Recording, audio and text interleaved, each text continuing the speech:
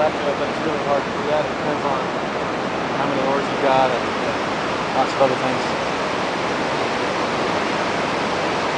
So basically try to put your boat right on that green to silly water transition.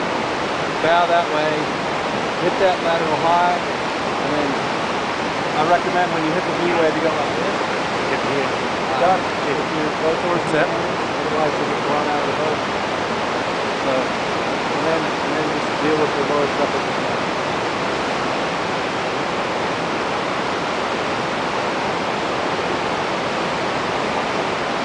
It might be worth running in 2 groups, or I'm even happy to run it first if you want to watch the run, and then we'll get set up, try to get set up with a tow line on my boat. I don't know. I think it's probably best to send 2 at a time, don't you? Well, then we might have 2 down there messed up. There are advantages and disadvantages both ways.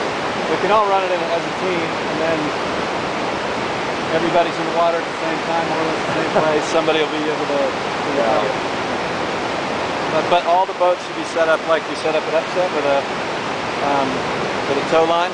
So have a 1.5 meter piece of line with a beaner on it, ready to tow the boat and pull it over.